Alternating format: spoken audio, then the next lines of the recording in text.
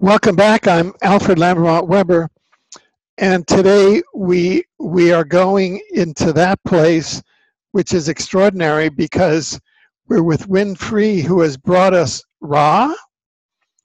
He's brought us the transcriber of Ra. We have gone to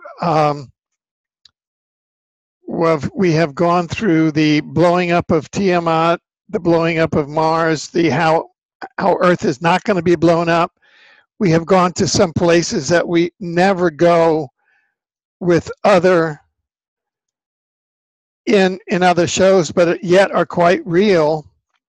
And today, I guess you would call it, is this like Wynnfree Unplugged? Is that what this is? I wondered what you were going to call it. I was a little worried. Or is this like Ra Group and the Elohim Unplugged? I think that would be better. The fact that we have established communications with these group souls in higher dimensions, and that I have learned how they interface with this realm, and I have learned how to interface with them, and I'm making that available to everyone who's listening. You can interface with these guys. You can feel their energy. You can hear their words every day, and wait till you hear what happens when people do that, okay? And Alfred, I am so glad that you, this is kind of a very far out thing to present. But it wouldn't be the first time you presented a far out thing.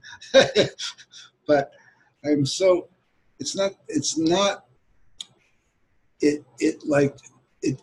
religion, but through religion, to the other side of religion, and where religion stems from, without the dogma of religion, okay? And I prepared myself to make the case, to prove to you people who are listening that this is real, and not only is it real, but you can participate in it and be part of it, okay? It actually, I see, this is why I don't want to use this camera, because I took the camera. I want you to hear something. Every day, we do something called whole planet healing. And I hope I saved this here. Here we go. No?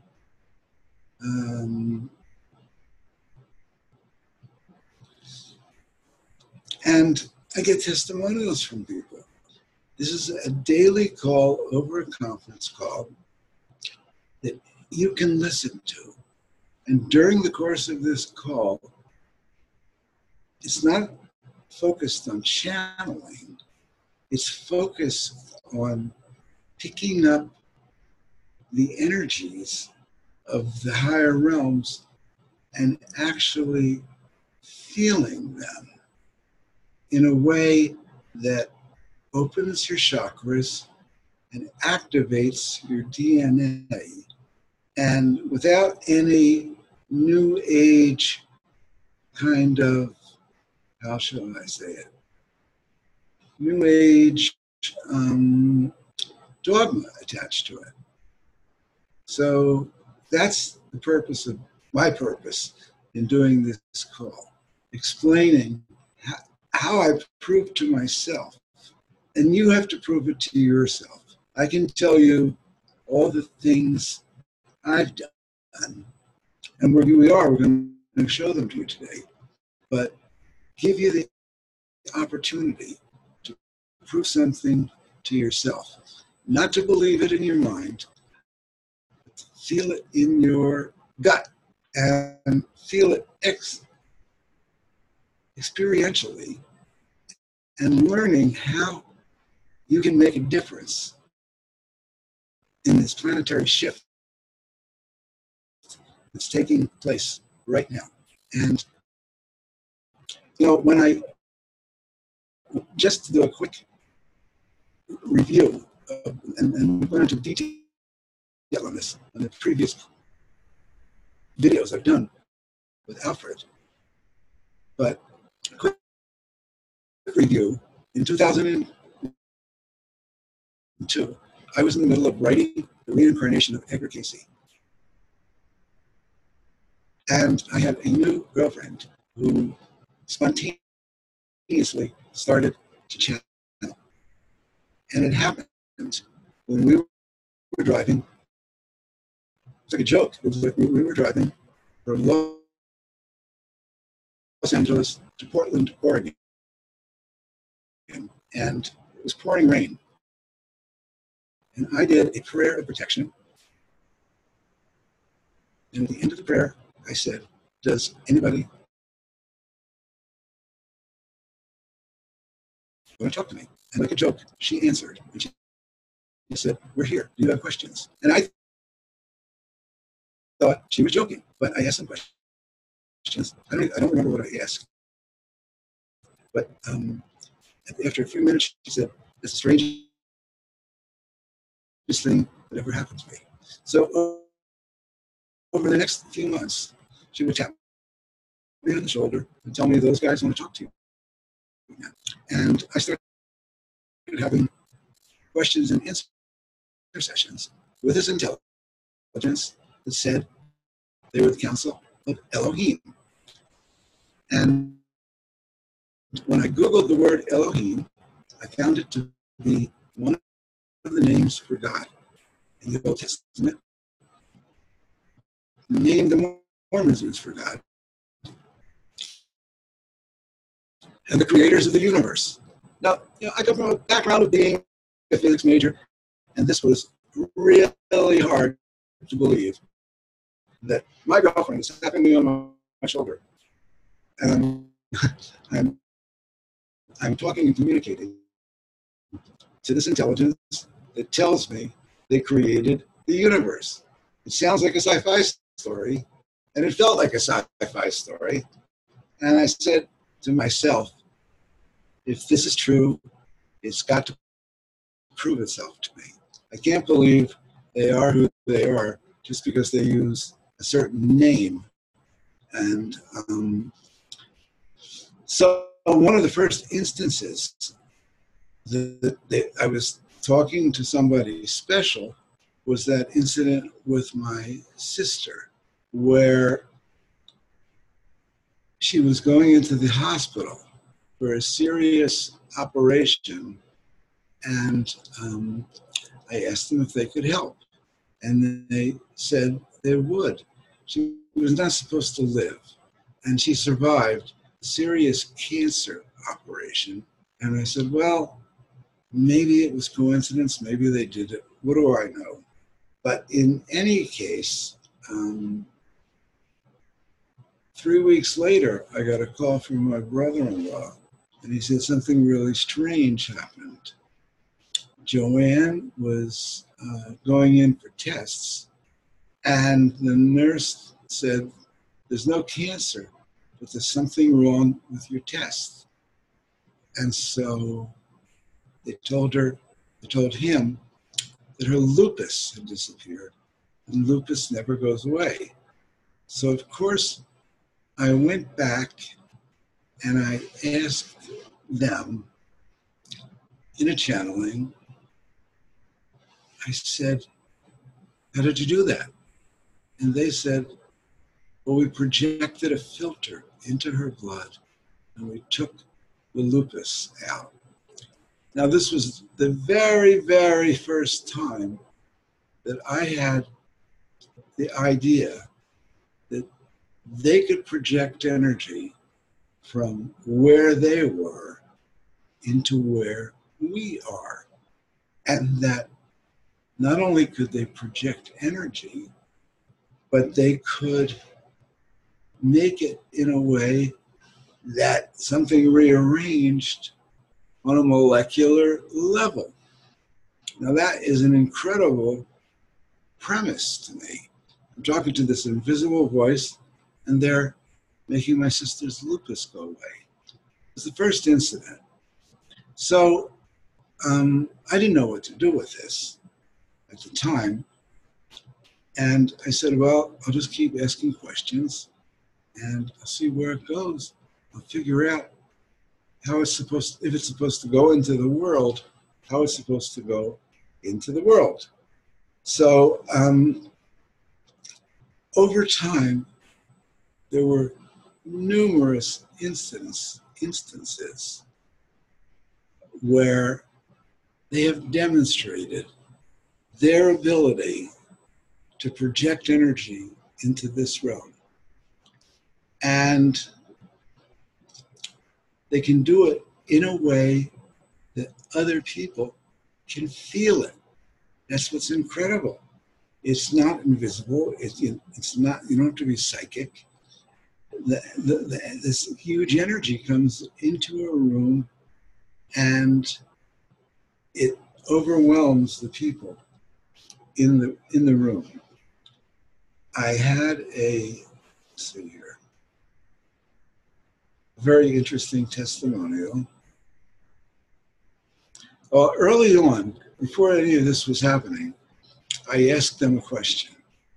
And I said, how can an individual have some kind of personal experience that they are really having a connection with an interdimensional source such as the Elohim? What are the physical signals and evidence that would confirm that they're having a connection? And this was their answer. There can be a light appearing to the individual, surrounding and providing a loving space around the individual. It's a love light surrounding the individual, which the individual can sense. That is one of the first signs of connection. Secondly, if a person is directed to the light, an answer may form as if a thought in the seeker of the asker. One must use discernment in accepting answers. If an answer does not fit your question or fit your recognition of what is right, you may have been contacted by a negative source which has intercepted the connection line. Do not ever pursue this, but reset and connect to the Elohim source or the Ra source. The thought will have a resonance within you of correctness. Do not accept an answer unless it resonates as a correct and informative answer. Okay, now that was their answer. There can be a light appearing. Now, some of you, as you listen to this broadcast, as we go through it, some of you are going to feel those energies right on this broadcast, because as I have learned, the Elohim are using me, and they'll use other people as well, but I know they're using me to be like a rebroadcasting station. And when I talk about them, they show up and people feel energy, okay? And I don't even have to tell them this is going to happen. It's like, it's kind of in between my words. And it's an amazing phenomena that I'm an observer of, just as you are. And there is, I'll give you an example. I did a workshop some years ago, and somebody sent me this testimonial that was sitting in the workshop. This was in Los Angeles. I didn't want the workshop to end. I didn't want you to stop sharing information. I remained in an altered state of incredible peace and bliss for quite a while afterwards. I don't recall ever feeling that way during this lifetime. I want you to hear the impact that this is having on people when they feel those energies. One of the things I remember when I first started doing this was I had a lot of concern. Well, how do I know I trust these guys? How do I know it's not the Anunnaki or reptilians that are using me.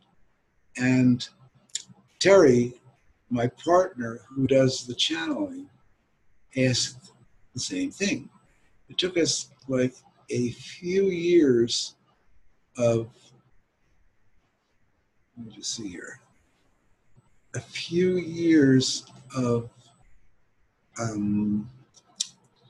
asking questions, getting to know them, getting the experience of them before we believed we were doing it, really, that they were who they say they were. And it's culminated in something that I call whole planet healing. It's something we do every day of the week at 7 p.m. It doesn't cost any money. You just have to pick up the phone. And I've gotten facile enough at this that almost every night we bring in their energies.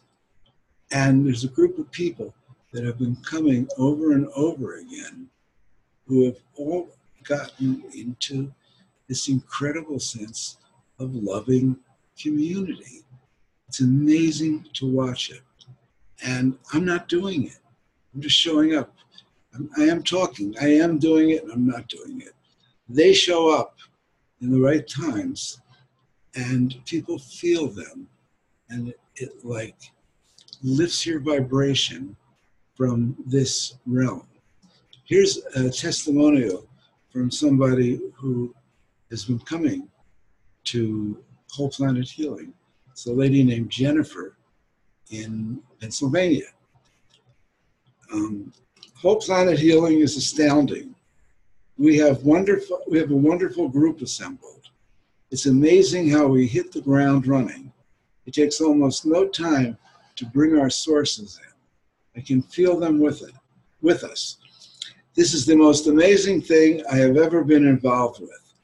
I didn't even know this was even possible. This has made a huge difference in my life. And I want to thank you and Terry for everything you do for the group. We are learning with your leadership how to bring these energies into our life for our betterment. I don't know how you do it night after night, but I find myself waiting for 10 p.m. every night. It's actually 7 p.m. Pacific, 10 p.m. Eastern. The greetings we give each other are so uplifting, it warms my soul. I've looked for this my entire life. Just participating in this call has lifted me. Thank you for all you're doing. That is Whole Planet Healing. And that's what happens when people connect with these sources. And I really didn't want to do something every night. I don't like commitments. Into my entire life, I've been very good at dodging commitments. But I knew this was real. And the format is where every night we read a little excerpt from one of my conversations with him. Or Jim McCarty, if you're familiar with the Ra Law of One material, Jim McCarty is one of the original people who brought that in. His wife was Carla Ruckert. And on Mondays and Thursdays, he comes in and reads excerpts from his material.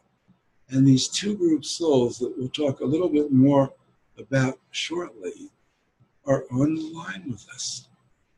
And then after we read these things, we do a guided visualization, sending energy all over our planet. So let me go back to proving that these guys, the Elohim guys, can send energy into this realm. And I prepared a few pictures that blew my mind as it was coming about. And Alfred has them. Let me see if I can find them here. Let's see here. Wynn, your camera has I screwed up with my camera. No, we've got a lot of headroom above you. If you could bring your camera down just a bit. There you go. You're back in the center again. Okay. See, this, I wanted to use my other camera because I'm using my computer camera. Yeah. I've got to remember not to move my computer. Okay? Now, I've got to find, I thought I left this open. Hang on a second. Yeah. Yeah. Let me know when you want to run the PowerPoint. You know, I'm just getting prepared for it here. I'm trying to remember, I have a page here where I put the PowerPoint.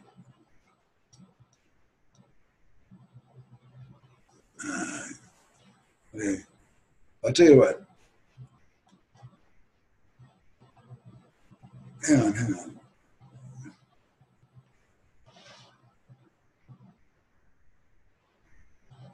Okay, guys, I should tell jokes now. You know, I'm looking for this. I had it set up. All right, Alfred, I'll tell you what, rather than find it, I'll just get you to help me, okay? And we have some very phenomenal pictures here that started out fairly early in my relationship with the Elohim source. And the very first time was when a woman asked me for a promo picture where I was not wearing glasses. Okay, so I'm going to go to share screen now. You should have that picture, correct? Yeah. Just hold your horses. We're going to a whole thing here. And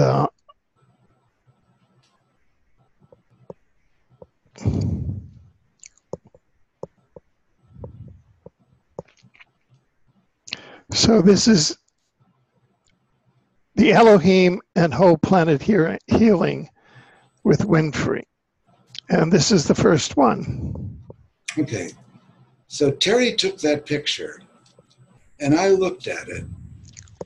And this was at least 10 to 12 years ago, I think. I looked at it and I said, I don't like my expression. Let's take another picture. And then I said, we have a little invocation to call the Elohim in. And so why don't I do the invocation and maybe I will look better on the next picture. So I did it. I took another picture. I quickly looked at it and I said, nope, I don't like it any better. And then we went on with the day and I forgot. And then a week later, I took a look at the second picture, and both pictures actually. And I noted that there was this pink glow all over my chest. And then I did a channeling. Should I change the... Yeah, you can change it now. Thank you. Yeah, let me just do that. There we go. Okay. So you see over my chest, all the way down to my stomach, it's all kind of pinkish. And, you know, I said, could that be the camera? But I was in the same position as the previous picture where that wasn't there. And when I asked them, I said, could you explain the pink glow in that picture? And they said that when their energy, now keep in mind, the universe is a hologram. The universe goes through dimensions that go all the way from one focal point, which you could call source, to in our realm. And at the higher realms, beings are pure energy, and they all totally know everything about each other. There's nothing hidden. It's all there. And they're totally aware that they're part of each other. As everything gets thicker and more dense in this realm, beings start to separate, forget that they're part of each other. And it becomes competitive, jealous, inquisitive, all the things that we are all too familiar with about the way this realm is screwed up. Now, the higher realms are still operating. We all have a potential connection. It's kind of like there's a thread that goes right up from the top of our heads, potentially back to source. And most of us don't experience that. You know, every night when we do whole planet healing, if you're familiar with the crown chakra, people feel activation around their crown chakra. And we might even end up feeling it on this call we're doing right now. We'll see where it goes. Alfred holds a really great energy to do this. And I can't do it by myself. It takes more people to make a group energy, to make that energy go up into the higher realms. So when your energy moves up that pathway into the higher realms, and you're in a group where other people's energy is doing the same thing, the energies start to coalesce and blend, and something magical happens. You feel connected with people, and you don't even know them. You never talk to them. Our normal ways of feeling connected are inoperative. We're connecting in a new way. So this is the Elohim with pink all over me. The first time this happened. And then, let me see. There's another picture there. I hope it's the next one, where two guys are sitting in a backyard in Hollywood. Yeah, that's it. Okay, I was asked to give a talk in Hollywood at the home of this Dr. James Julian, who is the gentleman on the left, and his friend. And for some reason, I took a picture of them sitting in this chair.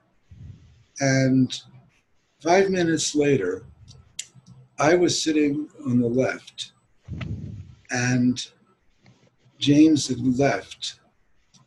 And when I looked at the picture, I was shrouded in pink. Go ahead. There we go. And I mean,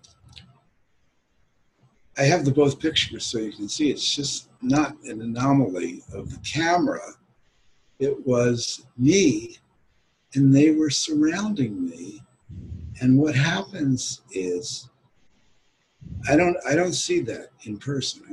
I've only seen it on film, but I have experienced seeing in person energy that is in the space around me that other people are feeling and getting uplifted by. Now, the point I am making is these sources have the ability to project energy into this realm. They have the ability to cause miracles to happen. They have a criteria for that. And they operate for the highest good of all concerned, and they don't violate free will. For example, one time I asked them, why don't you just knock out all these Illuminati reptilian guys so we can have a peaceful place to live in? And they said, first of all, that if they did that, they would just come back in some future world and do the same thing. That it wouldn't change anything except momentary kind of relief. But it would also violate free will, and within their context, they don't violate free will.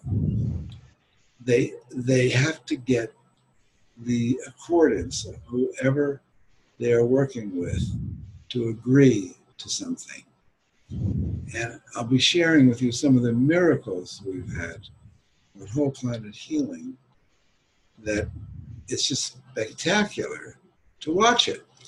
You know, everyone wonders, what do we do in this world? We seem so helpless. Damn, you know, the reptilians are running this, and who knows who's running that, and it's hard to know what's up from down. Suddenly, there's an easy thing to do, which is show up on a conference call and just contribute your energy to the group energy. I asked them, when I noticed some of the ways that they could manipulate reality, I asked them, could you stop a nuclear weapon from going off? And they said they could if enough people asked. And every night, we just have a small group. This is the very first time I've ever gone public inviting people to this. And it's a little scary because we've had our little friendly niche and everybody knows each other. And I'm afraid when Alfred puts this up, maybe nobody will show up. I don't know, but I got a feeling lots of people will show up. And we're no longer anonymous anymore. Yes, Alfred. Wynn, can you hear me? Yeah. So when do these calls occur, and how can people participate? Well, I can tell you the easiest thing to remember right now is wholeplanethealing.com. Wholeplanethealing.com, and it's got a phone number on it. And just dial the phone number and the access code at 7 p.m. Pacific time, 8 p.m. Mountain, 9 p.m. Central. Wait a second, yeah, that's right. And then 10 p.m. Eastern. Just pick it up and listen, and and just hang in there. I suggest you come in more than once, at least a few times, and see if you get into the resonance of it and feel the energies of it. What we do is we're creating a group energy, and we can then move that group energy to different places on the planet. Some of you may remember the Maharishi used to do meditations and go from town to town and have an assembly of people who were doing his meditations. And there were studies done that indicated that when there was a meditation taking place, the crime rate would drop in the city. Well, we're doing something of that nature. But the one difference we're doing is, and we can create a group energy, but to create a group energy and have the Elohim and Ra participating in that energy, it's kind of like maybe we have 50 people on the call and we have 500,000 of those guys on the call, helping the energy so we can do things that are huge potentially. And we're limited still by the number of people on the call. And the more people on the call, the more that will happen. And, one epic time, we've had a number of epic times, but one epic time was when we were doing one of these healing calls, and Hurricane Gustav was barreling towards New Orleans. And the news reports were saying that it was going to hit the same as Hurricane Katrina, which, if you recall, did just about destroyed the city. So we put Hurricane Gustav in the light. That's the terminology that we use. We put Hurricane Gustav in the light, and Terry, who was on the call, something very unusual happened. The Elohim started talking to the hurricane, and Terry was like saying what they were saying. Never happened before or since. And essentially, they were explaining the hurricane had a consciousness, and it had its own free will. And they were kind of saying, look, hurricane, look at all the people praying. Look at all the people that you could help. And first the hurricane was saying, hey, I'm big and tough. We take no prisoners. And then after a few minutes of them talking, they said, okay, Hurricane Gustav agreed to let us divide its energy, and we're going to put some of it in Sedona and some of it in Mount Shasta, because we had Terry and I were in Sedona, and someone else was in Mount Shasta. And then they said it wasn't going to be a problem. And I was thinking to myself, can I really trust this? Am I going to lose all my credibility after they say it's not going to be a problem? So I said, well, I'll bite my tongue. And we went on, and at the end of the call, I looked up Hurricane Gustav on the internet. And there were all these reports indicating that it mysteriously dropped from level 4 to level 3. And I believe by the time it hit New Orleans, it was level 2. And that next week, even George Norrie had somebody saying, we don't understand why it dropped. All the indications were that it should have gone off. And I later asked them the question, because my mind was kind of blowing on the fact that that happened. And I said, you mean if we didn't do that, it would have hit full force? And they said, yes. Now, you know, if it wasn't for all these other things, I'd say, how do you know you could believe them? But they have proven to me, without a shadow of a doubt, that they can do things like this. They don't do them on call. They don't do it every night. Like every night, we do the Ring of Fire. And you can't take credit for things that aren't happening. Plus, I prefer not to take credit for it.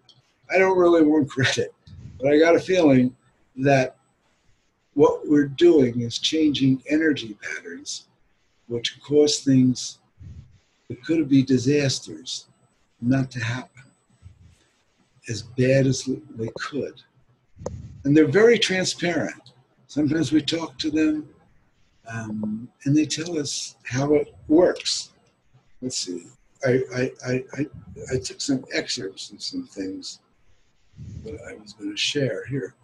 This is I'll just read a little bit of this, okay? This was a call we did about hurricanes, and they were talking about how prayer works with hurricanes. Let me just get up to here. I'm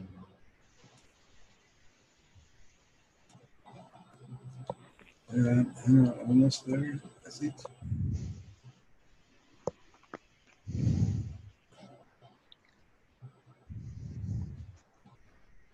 There it is, okay. This is Wynn. As a hurricane forms itself, there's an awareness and an ability to create intention and the ability to make choices, which is hard to understand. But we're going to try to understand this a little better after we do this session. And so then we do an invocation for protection, and they said, yes, we are of the division of the Elohim and of the Ra group, and we come together to meet with you and to communicate with you this 10th day of September 2017. Give us a moment. We are a consciousness, a collective consciousness between these groups, and we come to work with you. If we ever say anything that does not make sense, then disregard it. It is not meant for you at this time. We are conscious of the polarization of the people of Florida and the people who are in the path of Hurricane Irma. We see that it is a combined consciousness or collective consciousness that is very concerned about this hurricane. Many, many millions of people have left their homes and are seeking to evade the winds and the hurricane. The vast majority of the circling energies are moving up the east coast of the US, the west coast of Florida at this time. We see the widespread winds. We see the energy of the circling vortex that creates a consciousness. When there is a spinning vortex energy within the fluid plasma energy of the circling energies, it brings an awareness forth within the total sum of the energies. This awareness is a rudimentary consciousness and can be communicated to. They're talking about the consciousness of a hurricane. Depending upon the clarity of the connection and the clarity of the consciousness that is being created. It is complex. It is to some degree subject to the collective consciousness, energy, thoughts, and ideas of humans concerning the storm. The more people that pray, the more it can change the collective consciousness. And it can bring about a change in the consciousness of the storm. If one polarizes, be in opposition with the storm polarizes with the people and does the expected, with the resultant damage as a resultant effect of the polarization. This storm, for a while, was drunk on its own power of circling and creating winds, and was somewhat conscious of the effects it was causing as it went over the Caribbean. There have been collective attempts to send a healing energy to the strong winds and to moderate and to lessen the strength of the hurricane, which has affected this hurricane Irma as it has lessened in strength from the 5. It tends, when out of the influence of those prayers, to regain strength. We are seeing that the hurricane is weaker than it was in the Caribbean, and it is even some visual perspectives. The hurricane does as it is moving over the land with its misty result of the flying water particles and wind. We see that when it goes over land, it loses its uptake of moisture from the warm water and loses to some degree the wind speed around its eye. It loses the moisture particles that are formed when it is no longer over the water, uptaking the moisture from the surface. Now, I don't even actually remember Hurricane Irma, and this was just in my archives of something that we channeled, where they're explaining to us how prayer works with a hurricane. Now, I don't even like to use the word prayer, because it sounds like religion, and it's more than that.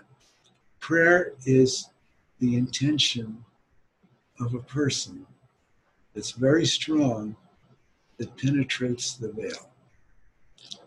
We all have the ability to create intentions. We all have the ability to create group intentions.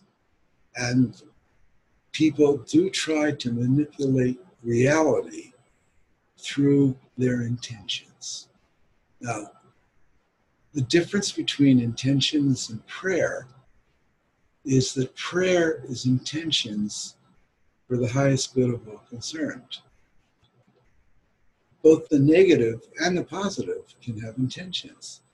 Like we have satanic circles, we have witches' covens. Not to mean that all witches are negative, but witches oftentimes don't ask for the highest good of all concerned. They just want something to happen for someone else. As soon as it's for the highest good of all concerned, that means if this comes about, nobody will lose. You can then engender the higher forces to add to your intentions. And the Elohim described it very well. They said, think of riding a bicycle. When you ride a bicycle, the energy transfers from the sprocket to the rear wheel, and that a bicycle moves faster than someone who's just walking. And the Elohim explained that they were like the sprocket and the rear wheel. They could take an intention and amplify it many-fold as long as it was for the highest good of all concerned, as long as it was honoring free will.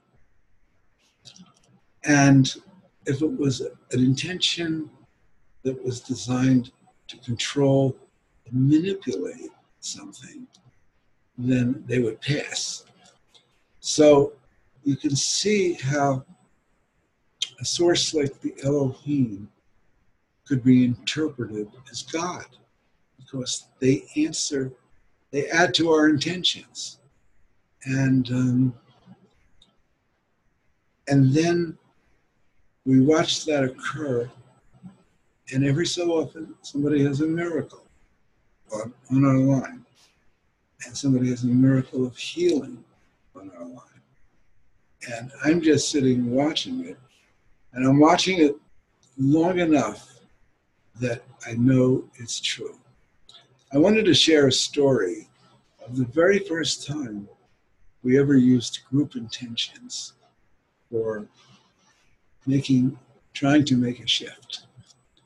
And it had to do, I think, in 2006, maybe 2005. I was on a TV show in New York with Daphne, and we were staying at her mother's house in Cape Cod. And we drove down to New York. And then we were staying in a motel in Brooklyn. And we were doing a channeling.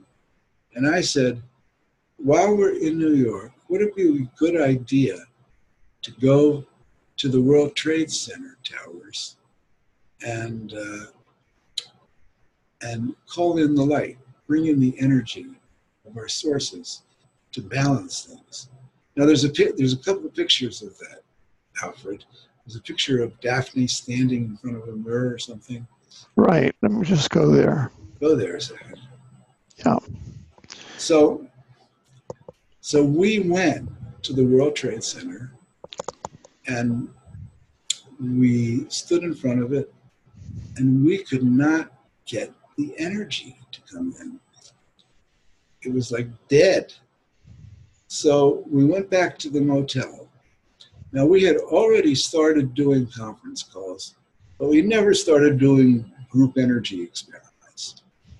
But I asked our sources in a channeling, would it be a good idea to go back to the World Trade Center while we were on a conference call? And would that help us bring the energy in to move the energy over that? And they said, yes, that would be a good idea. So I called everybody up. We had maybe 15 people coming into conference calls at the time. And we went to the World Trade Center, and it was like we weren't there. It was like fun. And the energy just rolled out. And I had asked them, would it be good to go any place else? And they said, well, we suggest you go to the United Nations, go across the Brooklyn Bridge, and look at the Statue of Liberty. So we had this group of people on the phone while I'm driving through New York City, totally spaced out. I mean, it was not like I was in New York City. And it was pouring rain.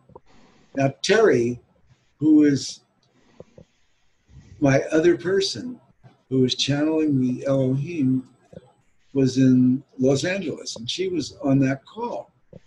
And she was saying she was flying with the Elohim, and she was looking down at the city, and she could see the rain, and she could see the energy shifting. And one of the interesting things was that they told me whatever I do while I was in New York City, don't let Daphne out of your sight. She can't handle the energy of the city, and anything could happen to her. And so I followed that until one moment, and we were having to leave back to Cape Cod, and I didn't know what bridge to take. And I decided to stop at a Starbucks, and it was pouring rain, and I was going to get my computer out and look at Google Maps and see how to get out of Dodge. And so I dropped Daphne off, parked the car, came back.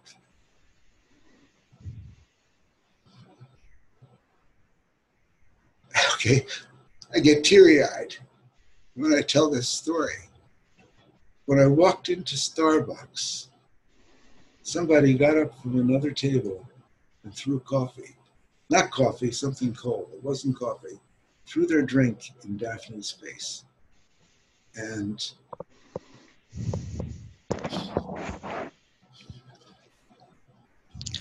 I mean, she wasn't hurt, but it was like, what I learned was there are huge negative forces that do not want this to be done, do not want whole planet healing to take place, do not want consciousness to shift.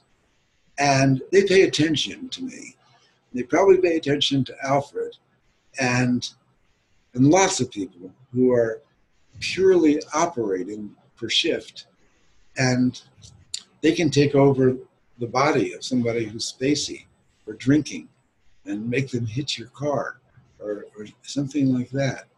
You have to be very diligent to do this work. And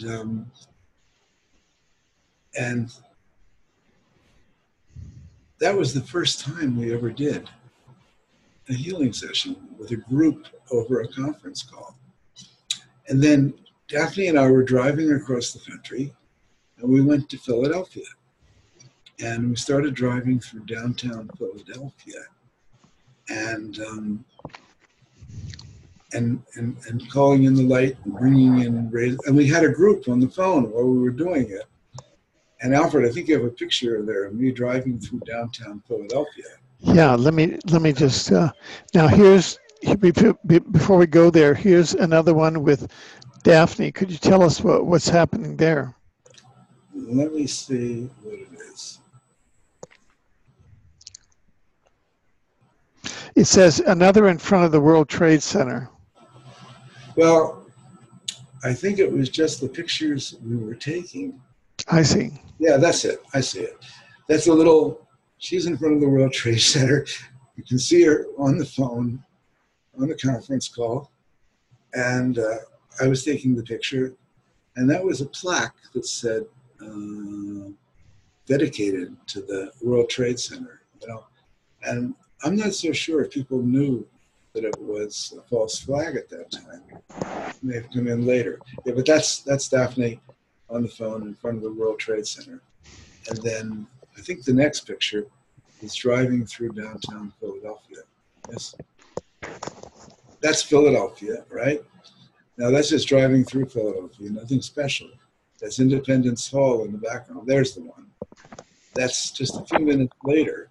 We were driving through the city streets, and I took that picture.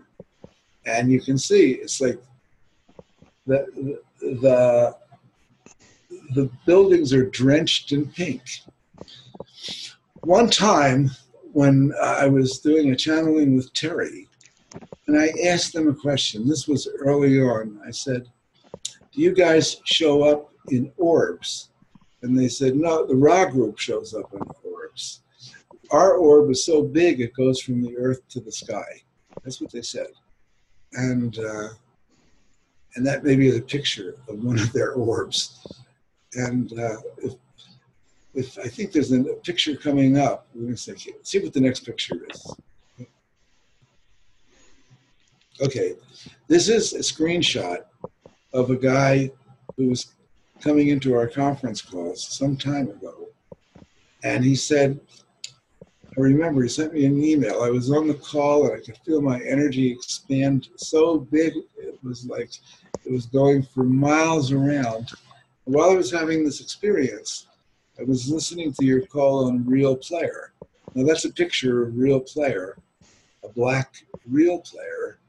And he said while he was watching, the Real Player turned to pink, and then he sent a picture of the pink Real Player. Go ahead, Alfred, move it to the next one. See if we got it right. Oh, go backwards. Go backwards before that. All right, I screwed up. There's no pink Real Player, but I have a picture of a pink Real Player. No. Here we have the black Real Player and the pink Real Player Oh, next to each other. It's next to it. I'm sorry. Yeah. This is a separate picture. Yeah. Okay. There's the pink Real Player, and then another time, I was giving a talk in Los Angeles at the Conscious Life Expo, and there was this huge blue orb on my elbow, and did a channeling about it afterwards, and they said that was a member of the Ra group who had come to hang out during my talk. Okay, so and they said that previously. They said the Ra group comes in orbs. We come in huge things like you just saw over Philadelphia. So I'm just encouraging everybody. This is something you can show up on my call. I can't promise everyone is going to experience it, but so many people do. Sometimes you have to release some of your trauma and some of your contraction to feel the energy. The first time, there's a story I've told many times, where in 2004, when the reincarnation of Edgar Cayce had come out. And keep in mind, all the time I was writing this book, I was sitting around talking to the Elohim through both Daphne and Terry, getting this most incredible information. And I was giving a talk on the book in San Diego. And when I was giving it, I could see this energy in the room. Now, it wasn't pink. It was just kind of white energy. And it was like descending down from the top in the room, and I could see it. And it was moving around people, actually moving, dancing over people's heads. And when my talk was over, Terry was outside, and she was selling books, The Reincarnation of Edgar Cayce. And people were running out of the room saying, wow, I could see auras in the room. I could see energy in the room. I could see light in the room. I never saw that before. And so Terry asked me, what was going on in the room? And I said, well, I was just giving a talk. And later we did a channeling. And I said, could you explain the energy that was in the room? And they said, that was us. We were helping you. Now, this was extraordinary for me. I mean, here I've been spending 2 years talking to them. They're answering my wildest questions. You know, we put up everything for free. We have hundreds and hundreds of my conversations with them. We have a book I give away for free at intelligent-infinity.com of my early conversations with them. We do whole planet healings for free every night. And it's not because I don't like money. It's because I don't know how to charge for this. It's too big. You have to check it out. You have to prove it to yourself that it works and that it works for you.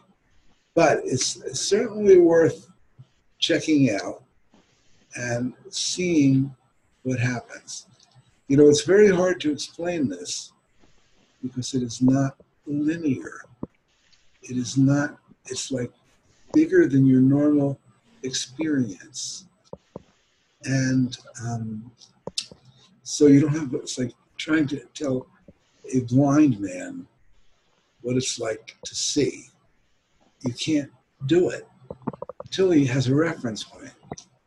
The Elohim are not God in the way we normally think of God.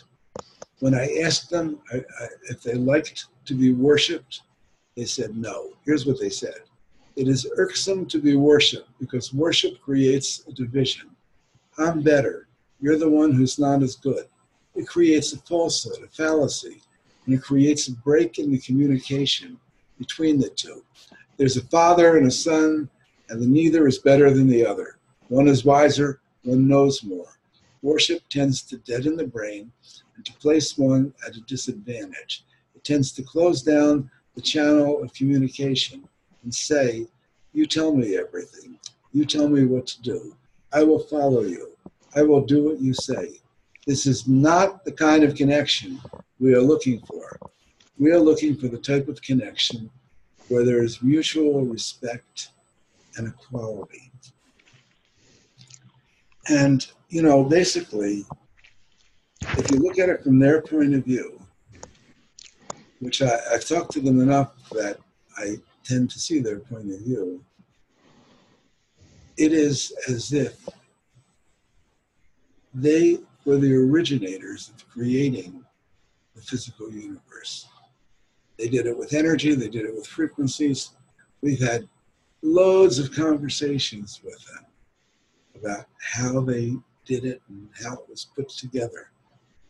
And they gave everything free will. So after the initial template was set, a lot of things happen spontaneously as a result of free will choices. And a lot of those free will choices have led us to the world we're in right now. And they see the pain and suffering that goes on today. And they want to make a difference, but they don't want to impose on our free will. They can't just wave a magic wand and say, everything change. Everyone has money, everyone this. But they do have their abilities to energetically connect, to increase synchronicities, to do healings sometimes, and to keep us motivated with a higher truth, which is a very important factor on this planet right now, because there are so many variables, and if we don't keep above all those things, then we can't create the consciousness to shift them. So that's why I do whole planet healing. And, you know, we have maybe 50 people on it. I need 5 million people on it. If this made any sense to you, any resonance, then I just hope you will show up.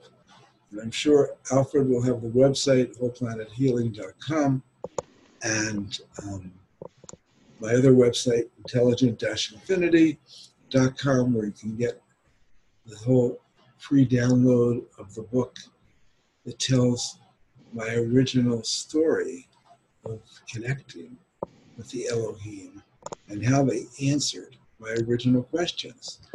Originally I said, well, if they really are who they say they are, let me ask them, how does prayer work? How do miracles happen? What happens when you die? We have covered every one of these topics so extensively that would blow you away, and it's all available. So, Alfred, anything you'd like to say? Or Well, yeah, first, just the detail. Could you like pull your screen down just a bit, because we're just seeing the top of your head. There you go. I'm sorry. Now, I know that this is like, people can say, no, this is projection, but I remember when we first got involved with broadcasting this, and it got pretty heavy because at that time, you began to think of bringing in and sharing the information about Tiamat, and that is where that Tiamat was an enormous Earth-like human planet that was destroyed in a nuclear war, a human reptilian nuclear war about 700,000 years ago is now the asteroid belt, and 2 billion souls from Tiamat were caught in this consciousness ball for about 100,000 years, and finally they are incarnating now on Earth and are Earth humans and kind of working out all their trauma here.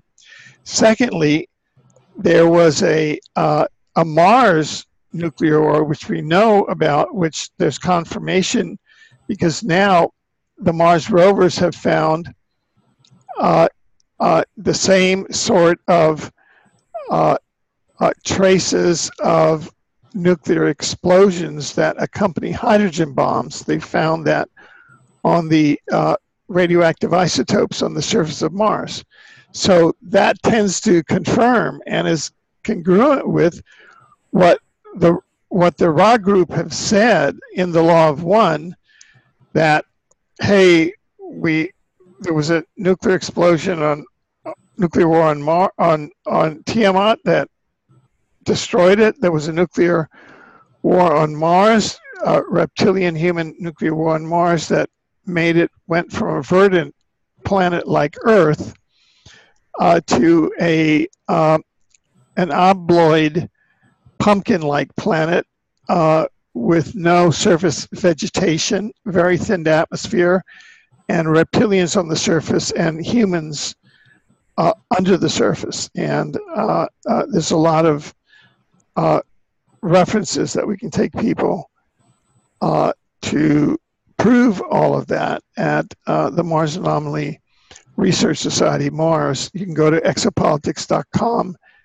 and see a lot of the work of the early Mars Society, and you can go to the Mars Anomaly Research Society group on Facebook and see their work, and their annual meeting is coming up in September in Silver City, New Mexico. So now we're back to Earth, and the big question was, only 3 or 4 months ago, or 6 to 4 months ago, are they going to get a nuclear trifecta? That is, are the same incarnates or the same process of reptilian wars going to, in this solar system, be successful in having a nuclear war that blows up Tiamat, that then blows up Mars or destroys the verdant planet, and then come back to Earth, and we're sort of thrown back against Earth? And I have to say this, okay, and there are many positive causes. I'm sure that the U.S. President Trump and the North Korean chairman Kim Il-sung will say, hey, look, we got together and we saved Earth. However, it was at the same time that you and we and the Ra group and the Elohim were doing whole planet healing every night. So you can actually get up and claim some credit, can't you? I don't want any credit, okay? No, it's not that you don't want credit. Look, I'm trying to say you're trying to get people in here. It doesn't matter what you want. Well, I'm trying to be effective here. Thank you. Look. You either want 5 million people in there, or you want to say, shucks, I'm not doing anything. Mark Twain wrote about people, oh, come on and paint my fence white. Own up to it. Do you want the planet meditating to change things or not? Absolutely. Forget about credit. Yeah, so say that in the last 6 months, which is what I would say, because I think it's true, it wasn't all these peace conferences, although that's fun. What set the basic conditions is these interdimensional groups aided by the humans that are meditating, that are helping lift the vibe, along with the cyclical effect of the ascending energies in the holographic universe that we're in. Wouldn't you say so?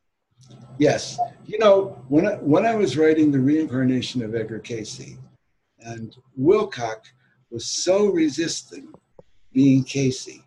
I mean, look, I've got to tell you though, before you go into that and get everybody into like David Wilcock on May 18th, 2018, on his website, Divine Cosmos, came out with a long panegyric to his new yin yang couplehood, and in there he went at length acknowledging that he believes he is an incarnate of the Edgar Cayce consciousness, and how it really, and he showed how this marriage is an evolution of the Edgar Cayce marriage, because apparently Cayce had a very difficult marriage. So there's no reason to bring that old energy back, because David Wilcock has sort of brought it forward. That's what I'm saying. I was bringing it back because there was something that they told David that was in the book that just shocked me that they said that. And they said, David. Now, when I say this, I'm not putting David down. I'm not accusing David of ego. I'm just saying what they said. They said, David, get your ego out of the way. We can stop disasters on your planet. Let our messages come through. That's how important this is. And I took that to heart, and that I imagine that is why they started communicating with me. Okay? And that was probably concurrent when David made his career move with one Jirka Risavi over at, who's a Satanist, satanic Luciferic. I mean, that's a pretty heavy indictment. Right. Running a place called Gaia.com. Wasn't it you who told me that Jirka actually lent him his car? Is that true? I would not admit to that, okay? Okay. But in any case, you know, it can be such a struggle in this realm. I know, because I have struggled. I mean, we do all this stuff for free, and I stick to my guns, and you know, I know there's ways I could be making money off of it, making people codependent on me, and I don't do it. And I want it to be available to people, regardless of money. Okay, money. I can see why Jesus said it was easier to get a rich man through. Let's see, how does it go? A rich man through the. No. It's easier for a camel to pass through the eye of a needle than for a rich man to enter the kingdom of heaven. And you know, I understand that, and this is nothing against rich people. The problem is people that have money. I would say it's attached. It's not money. It's attachment to money. Money is a tool, but so many people that do have money become attached to it. They don't want people to know they have it. They're afraid of getting it ripped off. They want, you know, whatever.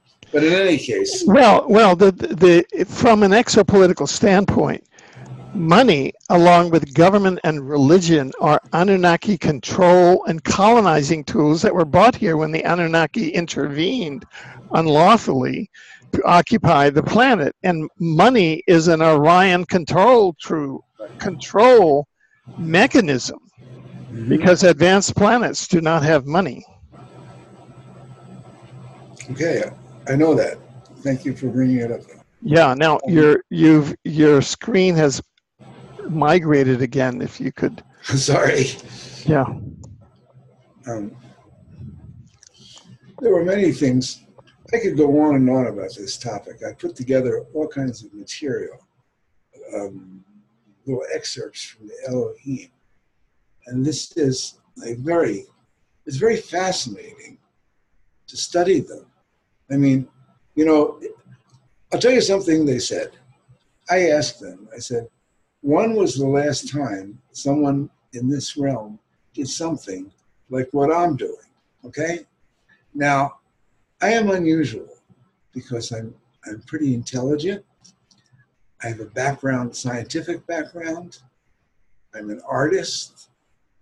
I am a good speaker. And I'm skeptical. I don't believe in things on faith.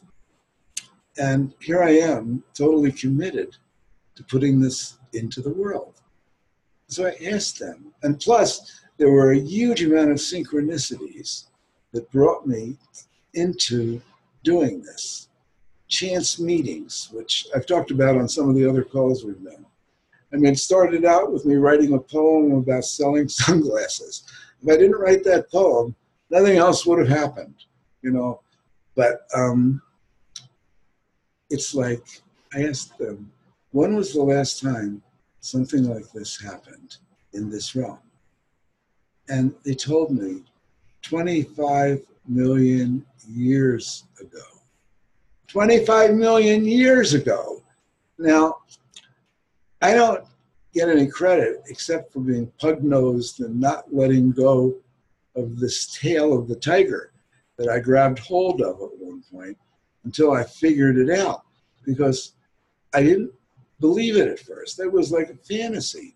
And here I was, it's like I've got a kite string going up to the Elohim. I show up, they work through me, they radiate into the realm.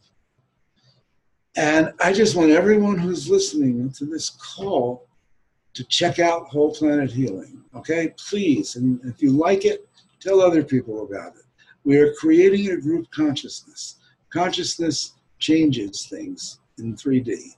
We are creating that consciousness on the call, and things are changing. And it's leveraging, because we have a small amount of people on the call leveraging a huge amount of Elohim and Ra souls on the other side, and maybe other angelic beings on the other side, I'm sure. It's a free-for-all, as long as they're for the highest good of all concerned and honoring free will, they are welcome. And when you come in to the beginning of the call, now I didn't do anything to make this happen. I blow myself away. Somebody comes on the call and says, hi, this is Antonio. Suddenly 10 people are saying, hi, Antonio, it's nice to hear you. It's like, it's friendly, it's warm. Antonio feels accepted. And then somebody else new comes on. Now, if we get too many people, I don't know, this is gonna have to change. We can't do it with everybody. But it's beautiful to watch it, because, you know, one of the things that my sources talk about are beings that come in from higher dimensions that have come into this realm to lift the vibration here. But once they're here, they don't remember why they're here. And these are the kinds of people that are the misfits, the alienated ones, the ones that can't fit in. And they're running around saying, I remember when I was in college, I used to walk around, look at all the bulletin boards. I said, there's something I'm going to find one day on one of these bulletin boards, because I don't know what I'm doing here. And so many of you are those people. And it's like, because you come in from the higher realms, you listen and you hear the Elohim or the Ra groups, it's like, bingo! Your soul knows you're connected. And it's what you've been looking for. It's like I read that testimonial earlier. I've been looking for this all my life, and I didn't even know could exist. So I have made it so easy for you to pick up the phone anywhere I know we don't have them broadcast internationally yet, but sooner or later I'm going to put them on YouTube and broadcast the Whole Planet Healing Calls on YouTube. But if you're international, you can get a Skype account, and for very little money, you can tune in. Every day, if you feel like you're up against the wall, if you feel like, and a lot of people do, they're up against the wall, they're reading the news, oh my God, what's going on? There's a group of crazy, happy people meeting at 7 o'clock, giggling, telling jokes, and saving the planet. You owe it to yourself to check it out. And even when you feel resistant, you say, no, nobody's going to like me. Try it anyway. What happens is the energy gets loose on the call. If you notice, if you stayed on this call we're doing here with Alfred, that there's been an alchemy that's happened right on this call. And I think this is the first time we've had this kind of alchemy. And the energy has shifted. And when the energy shifts, time moves faster. Another indication that energy is shifting is if I shut up, I don't say anything, you can feel energy in the space. Try it.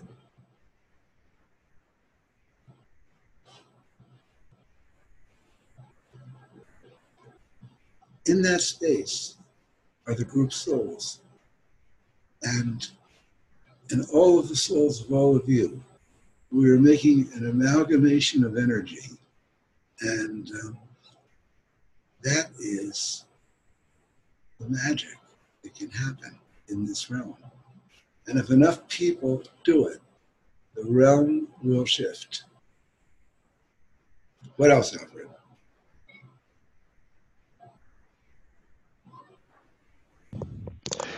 Yeah, you know, I've been a witness to this on multiple tracks because I've been following along, and I followed the peaks and the valleys and all the different, starting out and with Terry, who I hope is really in a recovery period, because I understand that she's had some targeting herself and want to bring some light there. But I do believe that you can claim that whole planet healing over the last year to 2 year or 6 months has brought this planet out of a nuclear weapons emergency into a light. Now, there's the whole theater, there's a whole geopolitical theater, of arms and arms control and threat and counter threat and disarmament.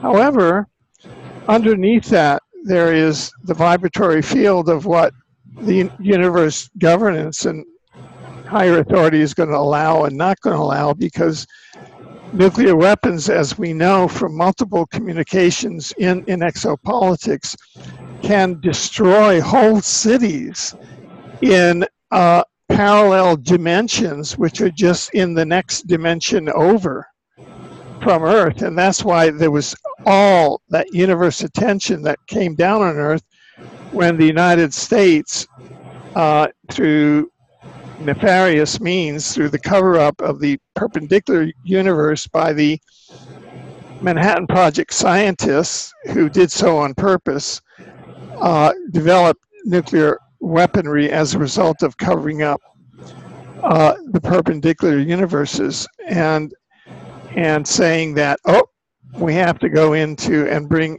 nuclear weaponry, or in other words, planetary destruction, or in other words, going against the will of the omniverse or creative source, which is not to destroy planets, but to sustain life and to move into unity consciousness and not into duality consciousness, which is what Oppenheimer, Einstein, and that group of Anunnaki reptilian hybrids, brought into Earth that we're now pushing out.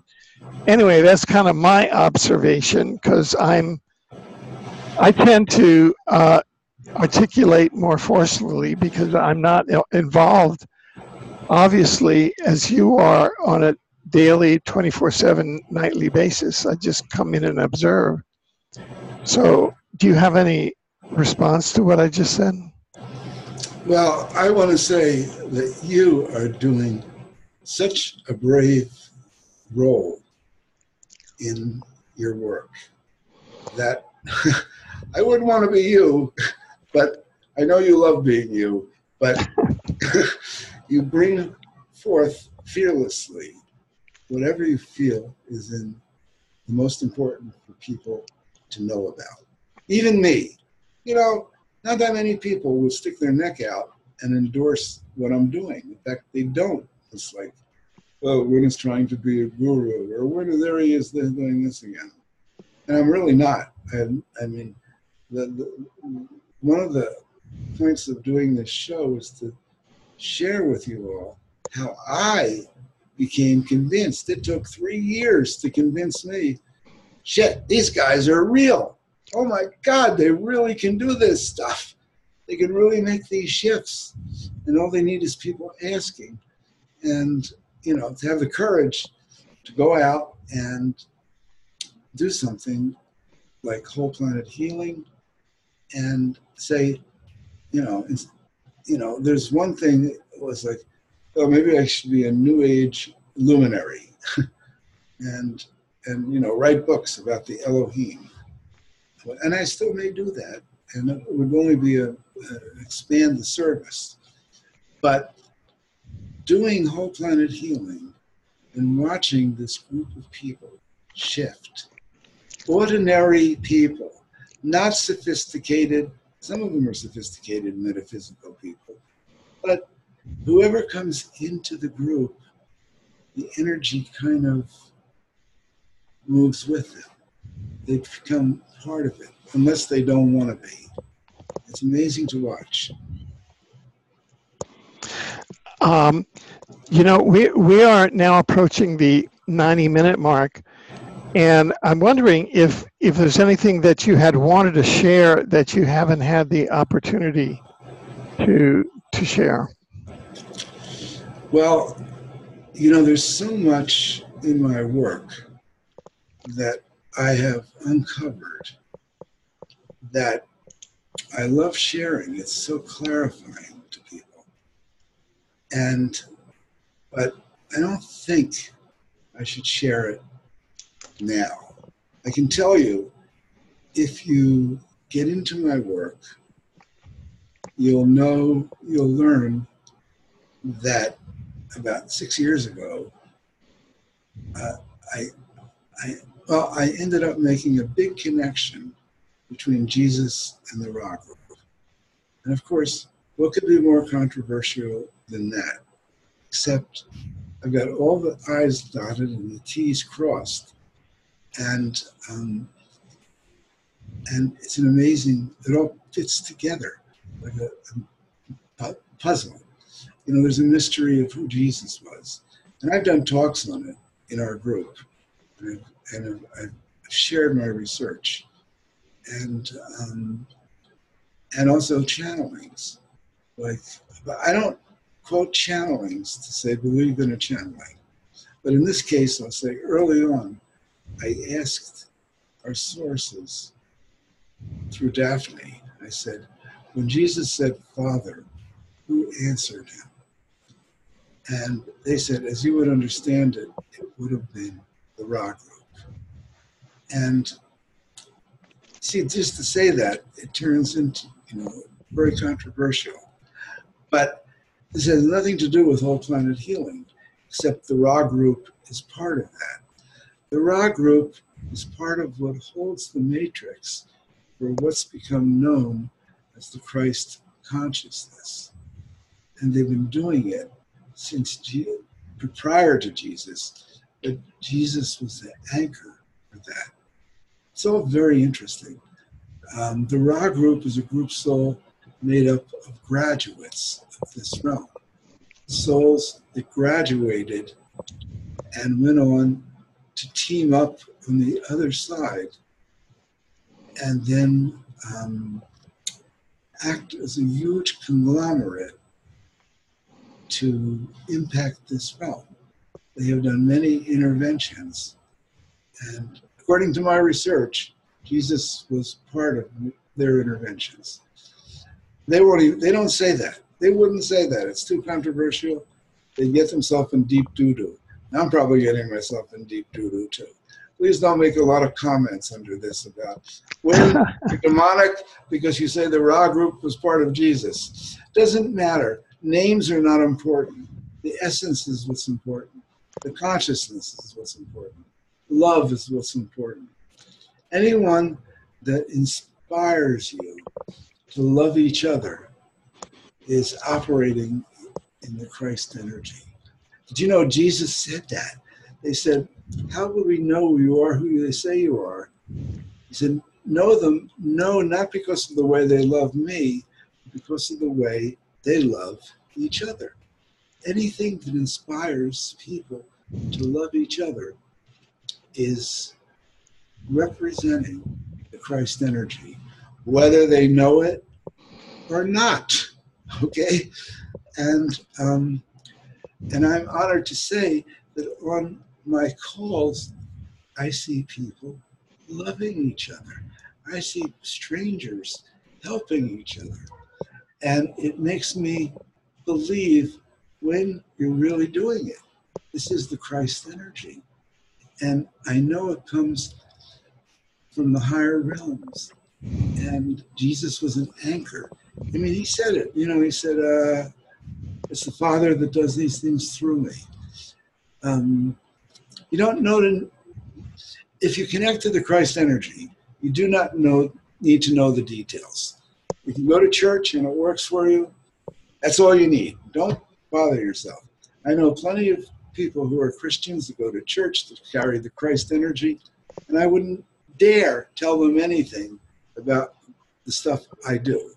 But they get that I love them, and they get it. And so that's all I do. I love them. And it doesn't matter the specifics of what you believe. It matters anchoring yourself, learning how to hold these higher energies in your matrix. Because then, wherever you go, you are lifting the vibration. You become a catalyst for people to love each other. You know, Jesus said, these things I do, you can do too, and much more. And I believe that's exactly what he meant, okay? That to hold the Christed energy, to hold the energy of the higher realms, and it just changes the energy in the space, and people start reacting differently to each other. Now, it's easier said than done. I mean, you could hear me say this and go off and say, I don't have a clue how to do that, okay? Well, what's happening on Whole Planet Healing is we're giving people clues every night because we're doing it. And I don't even have to be there, and the energy is still there. It's just, you have to have the experience of it. So remind all of us again how every day, every evening, we can tune in and we can join in and we can access the Christ consciousness with the Ra group at Whole Planet Healing. And the Elohim. 712-770-4340. 712-770-4341. Well, it's Whole Planet Healing. WholePlanetHealing.com. Whole Planet Healing. At 7 p.m. Pacific, right? 7 p.m. Pacific, right. And that's like a portal. That's like a portal into Christ consciousness. That's pretty awesome. You know, it's like a church, without a building, without a tithing, without money, you know, and it brings in the energies over the phone lines. You know, when we first started doing this, Alfred, I had experienced bringing in the energies live. I had that experience. I could feel the energy in the room and whatever. And then when we asked them, could we do this over a phone line? And they said, yes. Well, when we started doing it, and we started doing over BBS radio, we have 3 calls a week aside from Whole Planet Healing. Let's just start out with Whole Planet Healing, and then you'll have your own gravitation to the rest of the calls. But the Elohim was saying, well, we're trying to wonder how to get their energies through the internet or the phone wires. And eventually they said, no, that's not going to work. They said, we'll bring our energies in through each person that's listening, and that they could tune in and feel the people that were listening to the call, bring their energies in, and people would get expanded. They'd feel the energy in their chakras. When you feel the Elohim, it doesn't feel like it's separate from you. It feels like it is a bigger part of you. Some of you are feeling it right now. You know, Alfred, are you feeling it? Yes. I mean, obviously, because I really I enjoy participating because I enjoy Christ consciousness, and Yes. so that's. You start to feel. I'm sorry to put you on the spot, but when I looked at you, Hey, don't be sorry. I mean, I seek being in the spot and on the spot. when I look at you, I can feel you're expanded. I can feel it. I mean, I may be wrong. I don't think so. But people who are used to seeing Alfred, look at his face now. You see that energy, the joy, the essence of his soul coming through? That is, he's tuning in to these energies. And I don't mean to put words in people's mouths, but that's how it looks to me. And Beautiful.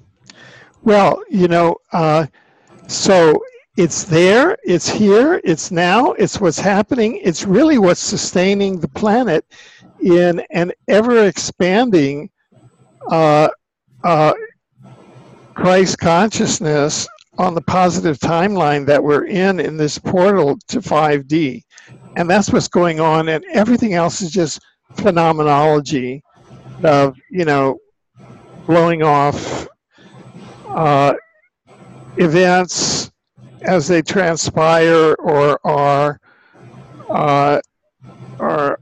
perceived in the reverberation through frequency changes. And, so that's what all this kerfuffle out there is about. But it's basically about frequency acceleration and light and life and love. And we're now entering the era of light and life on planet Earth. And that's it.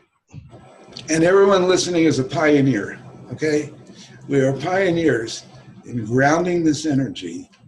And all you have to do is tune into it. And you become a Johnny Appleseed. You walk around and, you change the fear patterns. Or Joan Appleseed. Or Joan Appleseed. See, we have to be gender-wise inclusive. Mm-hmm. Yeah. Well, I really want to thank you. I want to commend you. Thank you, Raw Group. Thank you, Elohim. You're welcome here on Exopolitics TV at any time. Is there anything you'd like to leave us with at this time?